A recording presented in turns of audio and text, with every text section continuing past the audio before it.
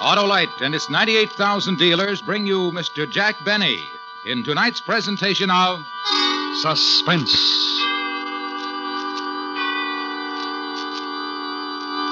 Tonight, Autolite presents the story of a successful bank robbery, including the astounding history of the unhappy man who perpetrated the crime.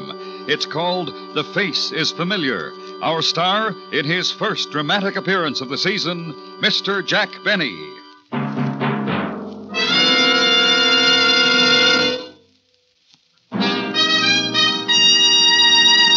This is Harlow Wilcox speaking for the world-famous Autolite family. Tonight, we announce the $100,000 Autolite family charity drawing. During the next 11 weeks, all of you 18 years of age or over can take part in this greatest of all charitable events. And here's how. Just visit the showroom of any Autolite family car dealer and sign your name and address on the registration form he gives you. Ask him to sign the receipt portion. That's all. Nothing else to do. No need to buy a thing. And yet, you may be one of 25 selected to name the recognized charities that will receive a total of $100,000 in cash on the 1st of June. Think of it, thousands of dollars in cash to be given to your favorite recognized charity or charities if you are one of the favorite persons. So go tonight, go tomorrow to Autolite family car dealers and sign your name and address to the registration form he gives you. Later on, I'll tell you the names of the Autolite family car dealers who are participating in this great Autolite family charity event. And now, Autolite presents transcribed The Face is Familiar, starring Mr. Jack Benny, hoping once again to keep you in suspense.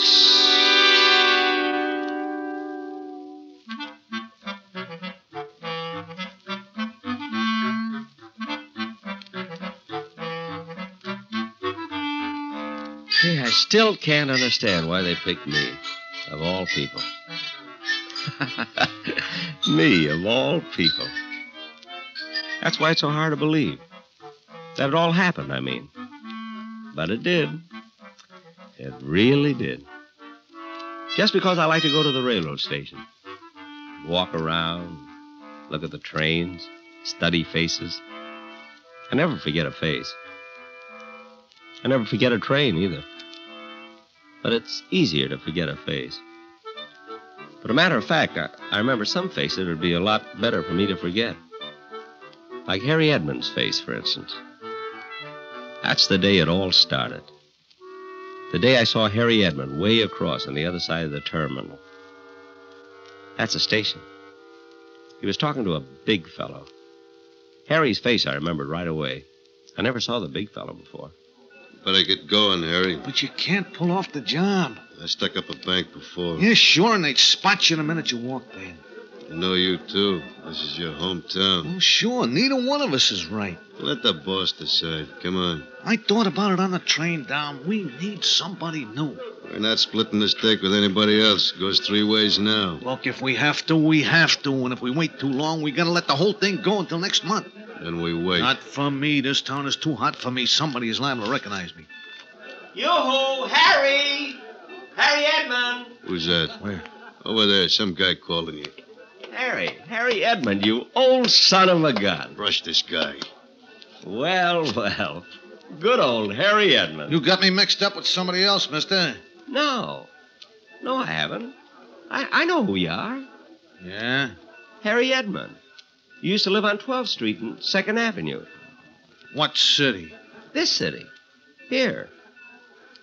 Don't you remember me, Harry? Can't say as I do, so... Harry! Oh, Harry Edmund! Harry! Hey, Harry, no kidding. You remember me, don't you?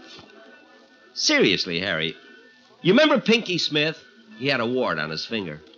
And Alan Davenport. He had a birthmark on his neck. Well, I'm Tom Jones. I have nothing. I'm clean. Brush him, get rid of him. No, wait. I think we got our answer. Huh? I think we got the agent paid to handle some of our bank business. Harry, try to remember. Go ahead now. Try to remember. Yeah, 12th Street and 2nd Avenue. That's right. That's right. Well, I used to live around there somewhere, but I still can't... Let me give you a hint. Go ahead. remember Gordon's candy store on the corner? And remember the great bunch of guys who used to hang out there? Yeah? And remember those pesky kids who used to tag along? Nagging, saying, let us in. Can we come too? Always pesting. Always trying to horn in. Well, one of them was me, Tom Jones. Remember me now, Harry? What'd you say your name was again? Jones. Tom Jones. The name sounds very familiar. We grew up together. Yeah. Yeah. Well, what are you doing these days? Oh, a little bit of everything. And you? Banking. Oh, money, huh? Yeah. Well, that's a nice field. Well, I gotta go look at the people. It was good talking over old times with you, Harry. Hey, come on. No, wait a minute. Look, you mind waiting a minute? What's your name again? Tom Jones. Remember? Oh, yeah, Tom. Yeah, well, wait a minute.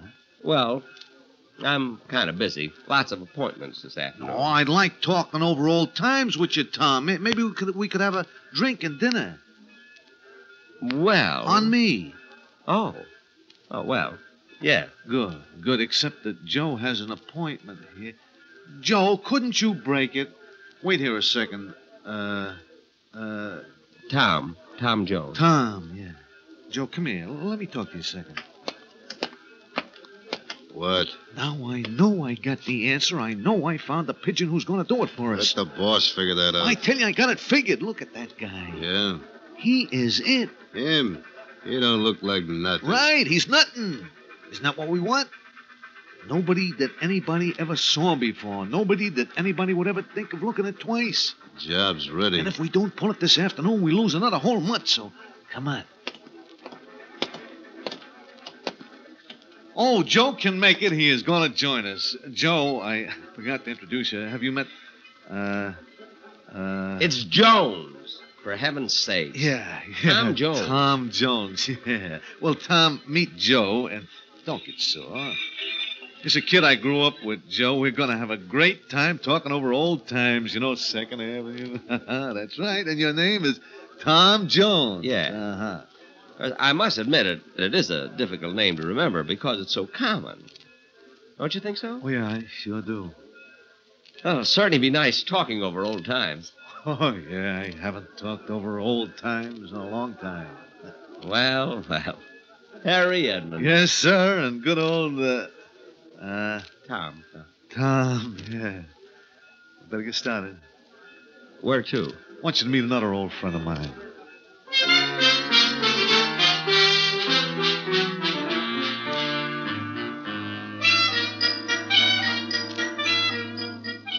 Harry must have been doing very well. Very well.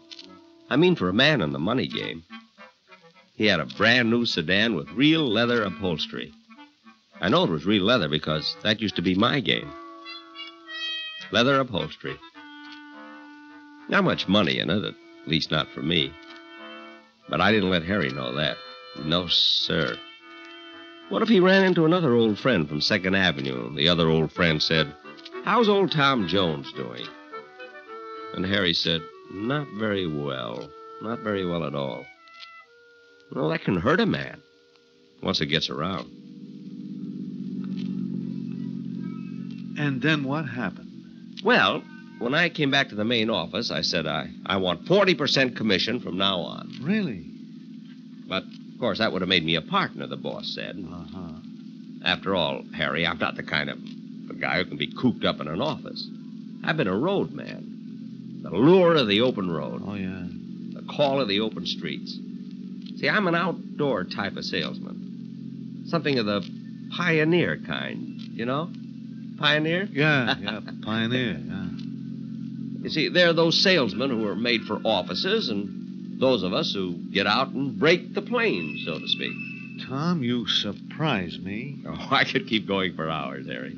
Literally hours. Yeah, well, why don't you hold on to some of it till we have dinner? Oh, sure. Hey, I'll bet you never expected that pesky little kid who always used to hang around to get so big in his field. Oh, I certainly did. We could sure use somebody like you in our outfit, Tom. Really? Yeah. Well, now, that's very flattering, but I'm not sure it's right for me. I'd have I to... bet I could get you, I don't know, maybe $10,000 a year to start with. 10,000 a year, you say? Yeah. Well, I'd sure like to think about it. Well, you talk to my boss. Maybe he can convince you. I'm willing to listen, Harry. I'm willing to listen, all right.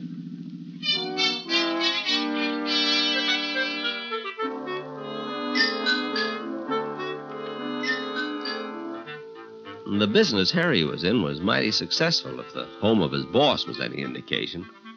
A beautiful big yellow house with a lovely green front door, and you could tell it was the home of a man who had worked his way up and knew what to do with what he had. Inside it was very homey. 2 fireplaces in the living room that looked like they were burning.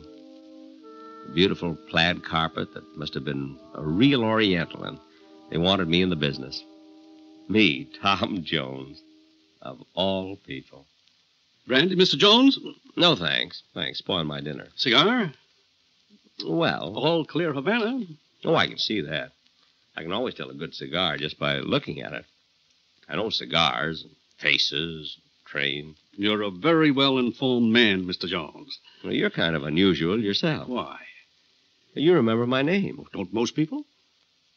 Most people don't even recognize me. People I've known for years. Is that so? Now, don't get me wrong. It's an asset in my business. See, people who tell me no when I try to sell them something say, come back next year. But I come back next week, and they don't even remember I was in the first time. Believe me, a face like mine doesn't come along every day. I like you, Tom. Mind if I call you Tom?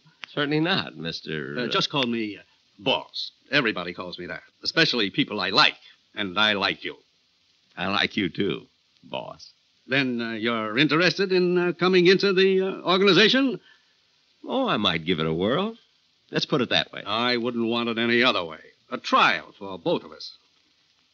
And the pay Harry mentioned? Oh, I told him a starting salary, boy. Let's talk about that at dinner.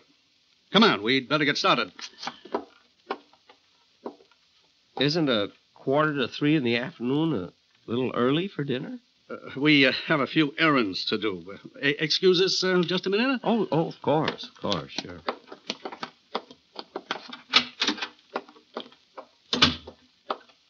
You like the idea? Perfect. Nobody'll ever remember him. I couldn't even describe to you what he looks like. Where's the satchel? Right here, boss. I thought you put the note inside. Well, we wanted you to okay it first. Here, read it.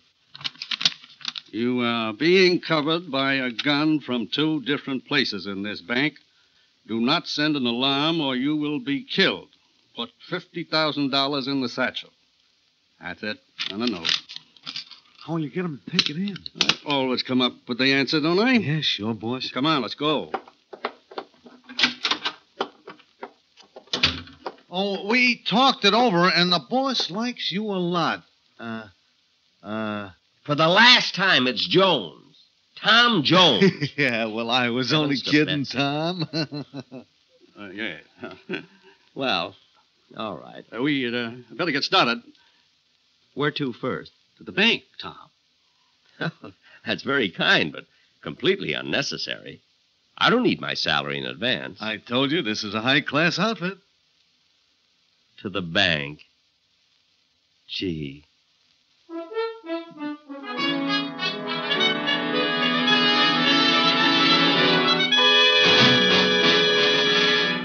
Autolite is bringing you Mr. Jack Benny in The Face is Familiar, tonight's presentation in radio's outstanding theater of thrills, Suspense.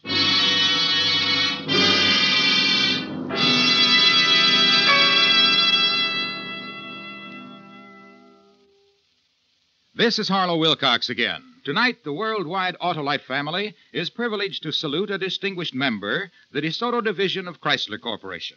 So I've stopped in at my local DeSoto Plymouth dealers to learn all about the wonderful DeSoto's 454. Well, you're right about the new DeSoto automatics, Mr. Wilcox. They are wonderful, and for many reasons. For instance, there's the great DeSoto 170 horsepower Firedome V8 engine, the world's most efficient engine design. Well, explain why, Mr. Dealer. The secret's in the hemispherical design of the combustion chamber. That's where your fuel is exploded to give you power. This design squeezes every last drop of power out of your fuel. Lets you use regular gasoline for real economy. This, plus DeSoto's fully automatic power flight transmission, power steering, power brakes, and Autolite electrical equipment are just a few of the many reasons why the 1954 DeSoto automatics put you ahead automatically. Thank you, Mr. Dealer. Autolite is proud of its long connection with DeSoto and DeSoto Plymouth dealers everywhere. And now, Autolite brings back to our Hollywood soundstage Mr. Jack Benny in Elliot Lewis's production of The Face is Familiar, a tale well calculated to keep you in suspense.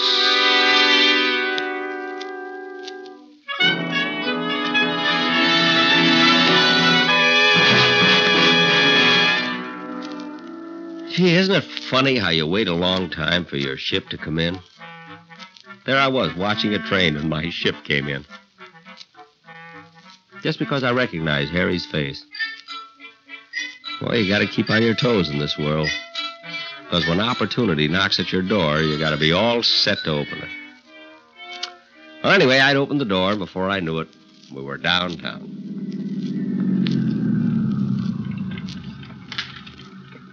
Gee, the bank already? I hardly noticed we were moving. Do you mind waiting a few minutes? Oh, not at all. I like you, Tom. Well, let me tell you, I like you, too. I'm certainly glad Harry met you after all these years. And I'm glad, too. I like Harry. And I like you, too, Tom. Tom, yeah. You know, I feel like I've known all of you.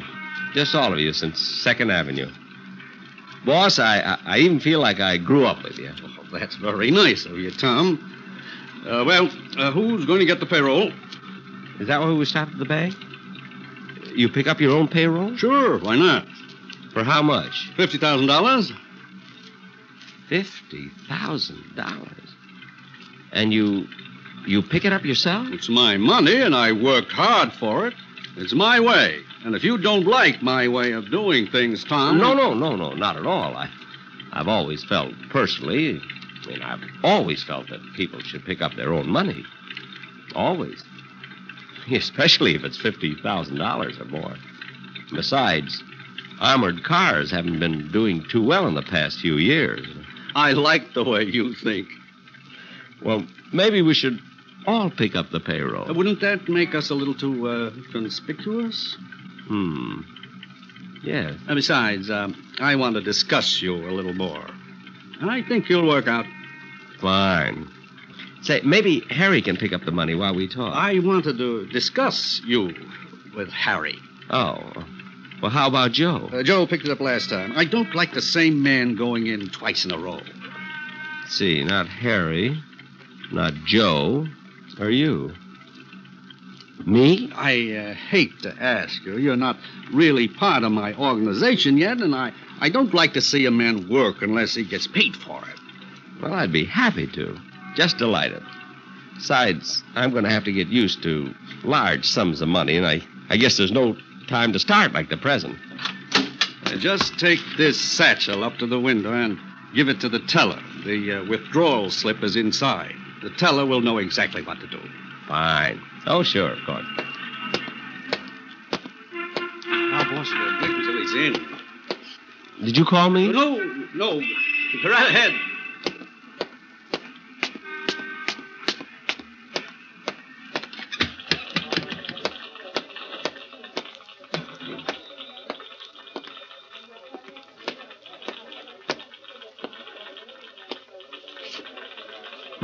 My, it's certainly crowded.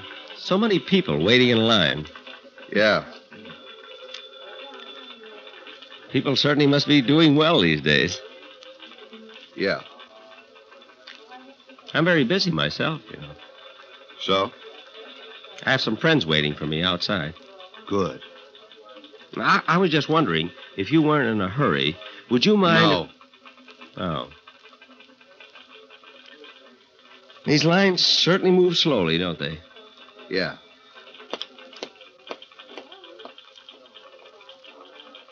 Well, he certainly took long enough at that window. Yeah. I hate people who dawdle over money. Don't you? I guess. Your transaction isn't going to take very long, is it? Nope. Good, good. That big bag you're carrying had me worried. Yeah? What sort of business are you in? Penny vending machines. Pennies? All those are pennies? Something wrong with pennies? Oh, no. No, of course not. Excuse me. I think I'll try that other line.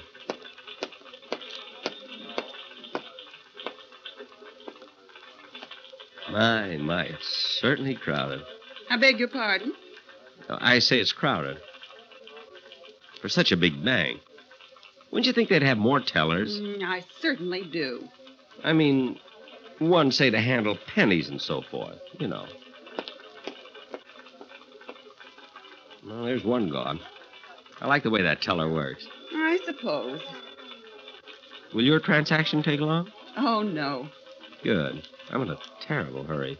Some friends are waiting for me on the outside. Next, please. Yes, madam. Well, in 1950, my husband opened an account in his name, a savings account. Then he transferred it to a checking account.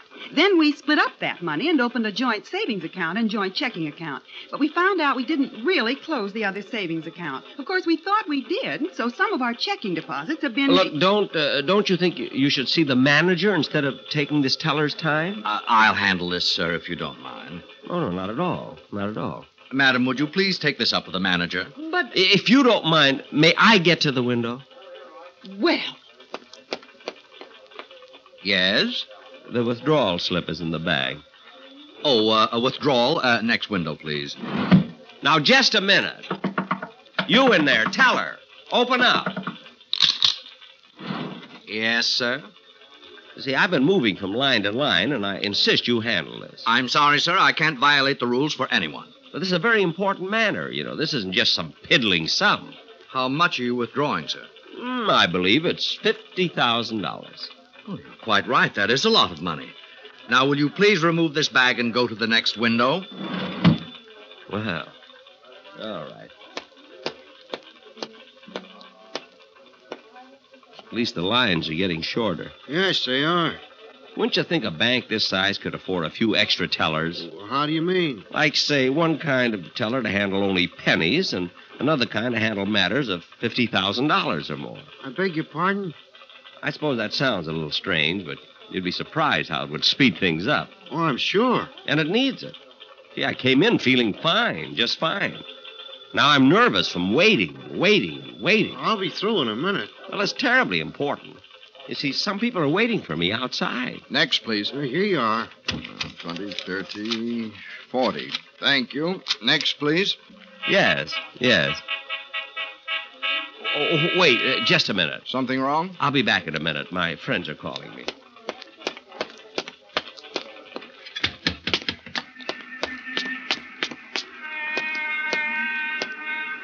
Did you fellas call me? No, go back. But someone honked the horn. I saw somebody else wave. Go back. A mistake. Just turn around and go back. We'll be here. Oh, sure, of course.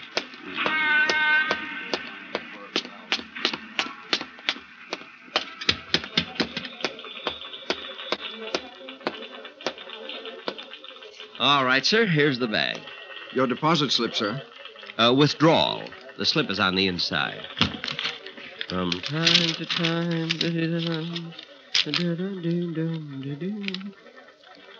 Is this a joke, mister? Listen, you.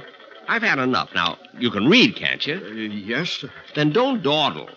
Do what it says.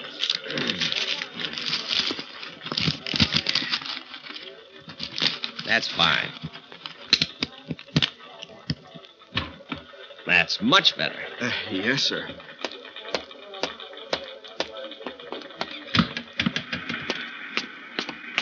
Come on. Go get it. Well, here's the money. Give me that. Hey, Harry! Where are you going? Stop! What are you doing? Harry!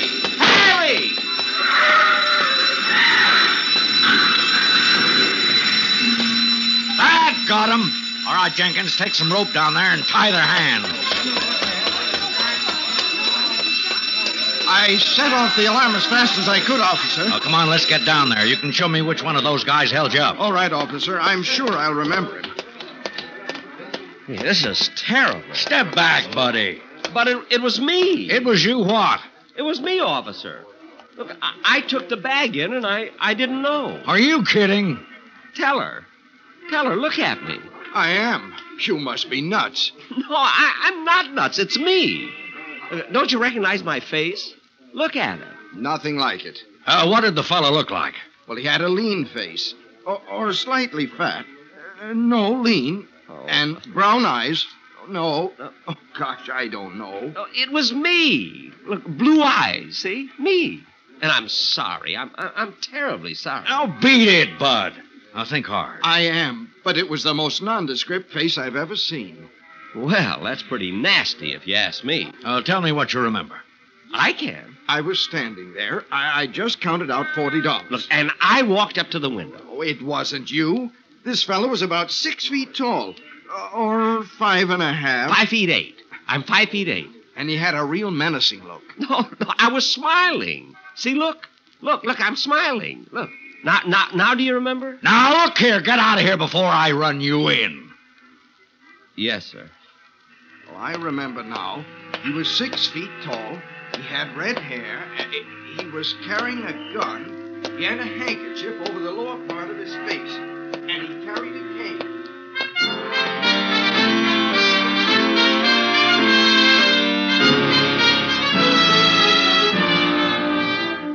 Well, that's what happened.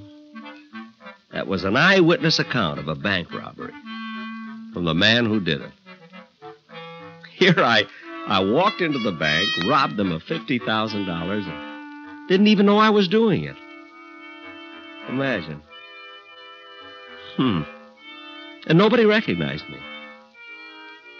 They didn't know my face. You know, I bet I could walk into another bank and do the same thing. Nah, I better not.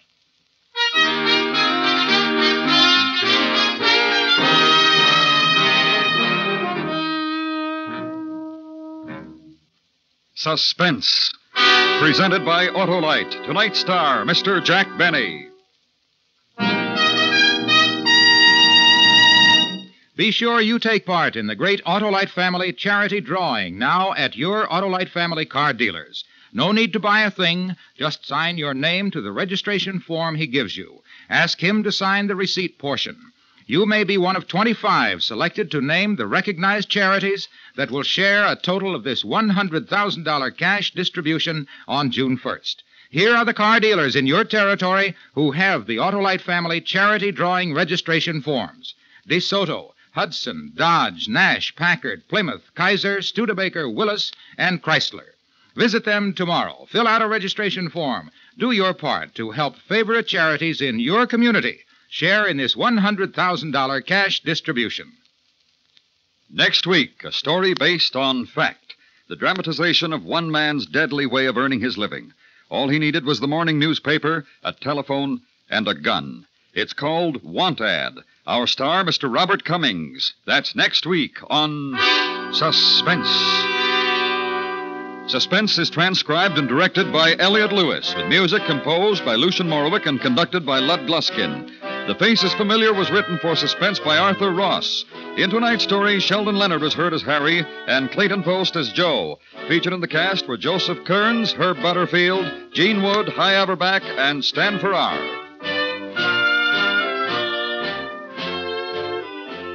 The Jack Benny Show may be heard every Sunday on the CBS Radio Network.